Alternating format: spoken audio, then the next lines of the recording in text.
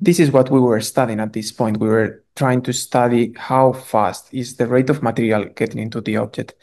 And what we suddenly found is that there was a very strong growth of material that was impacting the central object. And when we saw this, it's when we realized that it was a very special phenomenon.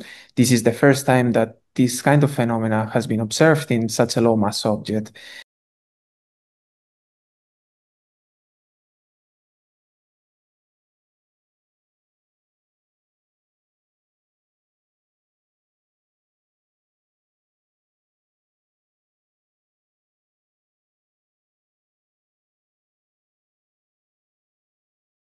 So in this growth spurt, what we found is that there was an increase by almost an order of magnitude, almost 10 times more mass and flux coming into the object.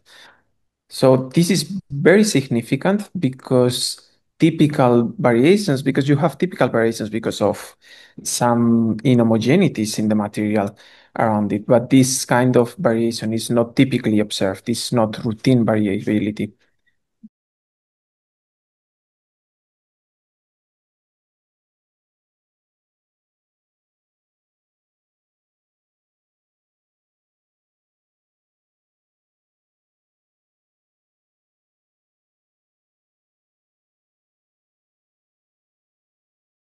In astronomy, when we talk about quick things, for instance, we say the star formation happens quickly, and quickly we mean 1,000,000 years. Okay, so quickly is very relative.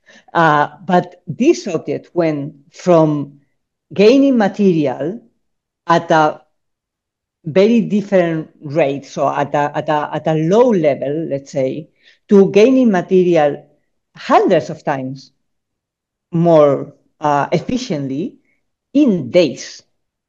That is like something that happens in a matter of days and months in astrophysics is crazy. Fantastic pictures of this telescope. Go web, go web. Yes, go web. Ironically enough, as we marvel on this view from the upper